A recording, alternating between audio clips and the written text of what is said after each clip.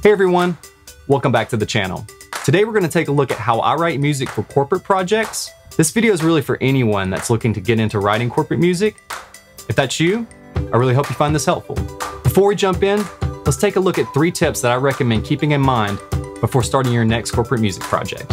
First, the briefing. This is the foundation of every project. Since this is a bespoken cue versus writing music for a production library, we have to be very intentional. Early on, you really need to know all the key decision makers and stakeholders in the process. That way you know exactly whose expectations you need to meet. The briefing should give you the entire direction for the project, although it can really vary from client to client. If any part of it's ever unclear, make sure you get those questions answered before starting. The briefing should always be your North Star in every single project. Tip number 2, communicating. This is easily one of the most important aspects of any project that you're going to work on. Communicating effectively not only means proactively engaging with the client around the project, but also talking to them in a way that they understand for someone that might not be musical like yourself. Many directors and producers don't have a musical background. While some may know what they're looking for based off experience in filmmaking, it's definitely best to use words that can relate to almost anyone. Try to avoid getting into the heavy theory, talking modes, scales, intricate instrumentation. Relate in terms of feelings and emotions that the director's trying to convey for the project. The last tip before we get into the cue, number 3, executing. With corporate music, there's always a time crunch and consistent high levels of expectations. Not only should your work be broadcast ready when delivered, but you should always try and deliver early as well. There's a really simple reason for this: revisions. I can't think of one single project that I've worked on that didn't have at least one revision.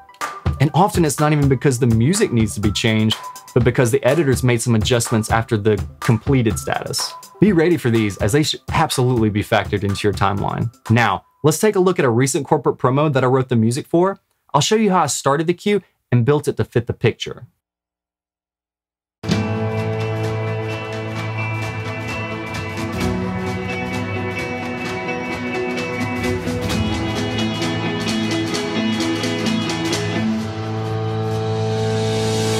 I am Aviagen.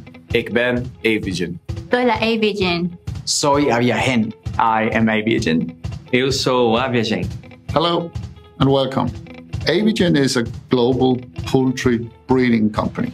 Being part of our company means now you are literally part of feeding the world. Our headquarters is in the United States, in Huntsville, Alabama, but we have a lot of operations all over the world. Our global reach provides valuable resources that help local farmers succeed. Under our brands, Avaricus, Indian River, Ross, and Rowan Range. These brands symbolize a great history of innovation and performance in our industry. I'm very excited that you have chosen to work for Aviagen. Aviagen's mission is to be the preferred supplier of broiler breeding stock worldwide. We want every local farmer to have the quality breeding stock they need to supply healthy and sustainable protein to their communities. We see our company as an innovative research and development company with some very, very strong values, such as integrity, caring, and customer focus. Plainly said, it is not just what you do, but how you do it. So having a positive attitude, being a team player, and having respect for each other will be important. But you will soon experience that. Thank you for allowing us to earn your best every day. Make no mistake, you are going to work hard. But who said feeding the world is easy? Thank you again. I'm delighted, and I hope to see you soon out there. Thanks. My jsme Aviagen. We are Aviagen. Wij zijn Aviagen. We are Aviagen. Nós somos Aviagen. We are Aviagen.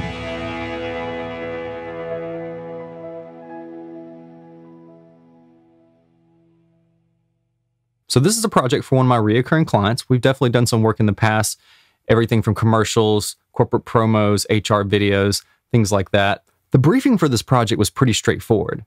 They really just wanted it to be fun, engaging, and to showcase the culture of their company. Like this and most of the projects, what I really want to do to start off is get a basic theme in place. I don't even think about syncing to the picture until there's a solid theme in place that's already been approved by the director. Now, there are a few considerations that you want to make when selecting your instruments or even ranges for writing. Is there a voiceover? Is it male or female? Are there other sound effects included? Most importantly, we want to create music in a way that stays completely out of the way of all dialogue. The dialogue is always the most important focus for a corporate video, and we are simply supporting it. With that in mind, I typically stay away from a ton of dense mid-range instruments or registers to avoid clashing with speaking voices. Another good practice is to keep everything panned to one side or the other and keep the center channel exclusively available for dialogue. With those in mind, I then take the brief notes and start taking my own notes on what instruments I may use for the cue. Now, there are some usual suspects that you can always lean on if needed: plucky guitars, mariambas, quarter note kicks. It's all pretty standard and honestly often expected. But to stand out and exceed expectations to get repeat work, we need to innovate any and when all possible. Once I have an idea of the instruments that I'm going to approach with, as I mentioned, I then try to write a couple of themes before ever trying to sync it to the picture. Some other considerations with a project like this: you don't really need too many musical changes, but it does have to evolve to avoid being repetitive. You don't want to distract from the dialogue or try to force someone to feel something. Let's take a look at how I started this theme, and then I'll show you how I started to sync it to the picture. With this project, and like many others, I often just replace the metronome with a 4/4 kick. That way it's just a little easier to work with.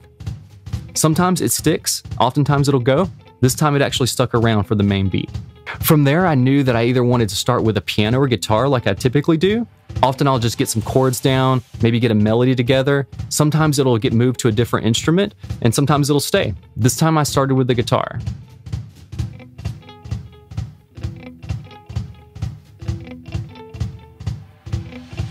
Now, to give it a little bit of movement, I added in some hand percussion.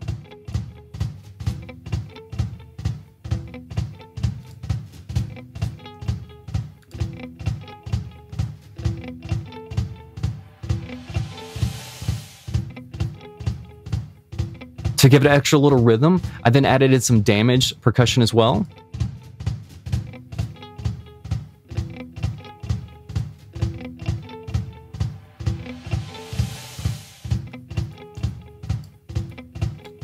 Going into the next part, I knew I wanted to start to build in the melody, so I brought in a piano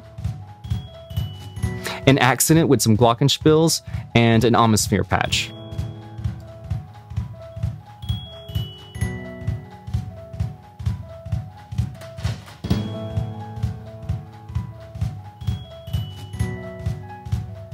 From there, I knew I needed to lift into the next section to start bringing in some more elements, so I added some hand claps for the lift.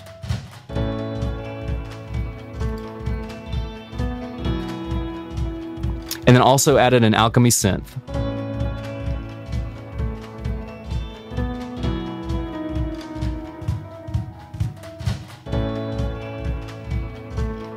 I layered another piano with it as well. I knew the next part had to be lifted some more, so I added a sub to the kick as well, and then brought in some violins.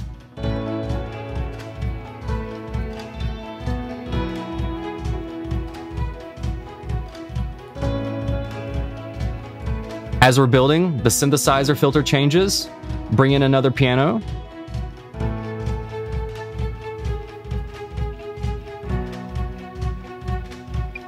And we completely change the rhythm of the guitar.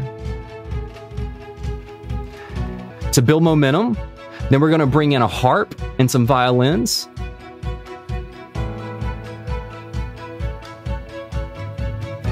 And then layer it with some staccatos and pizzicatos.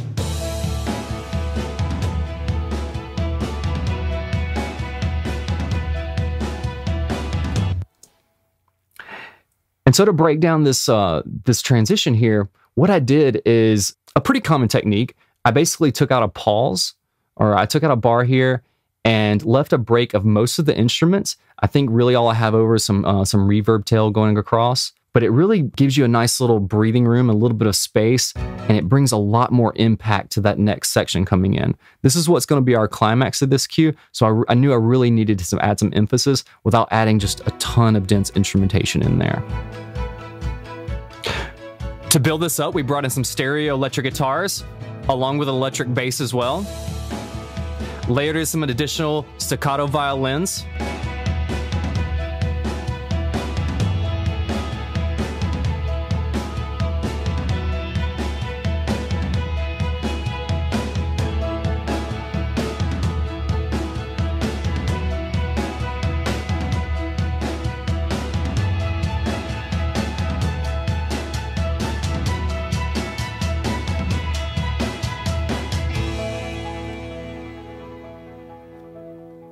And so that was the theme I wrote. I then took that, sent it to the director, got his approval, and then the next task was to start to actually build it around the picture. Now for this, I knew there was some considerations because the beginning has some very specific spots that need some sync. And I'll show you exactly what I mean here. So as we start the picture, we actually start with a montage, very hypercut, and then it goes straight into the title of the company in this kind of sweeping motion of a pan, and then right into the main dialogue.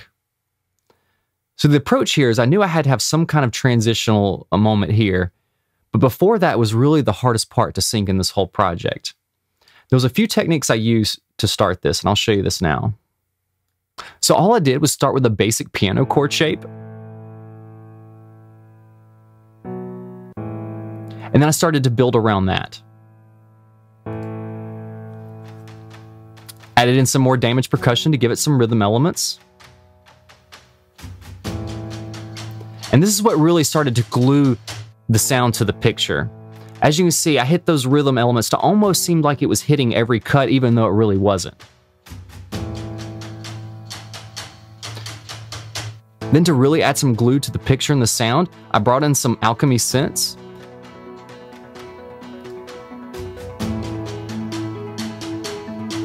Layered with some hand percussion.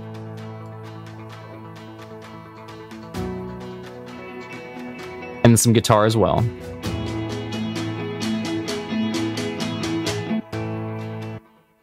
And it makes it feel like it's really hitting those cuts just right and giving it some flow. So the next tricky part was to make sure that we hit the transition right.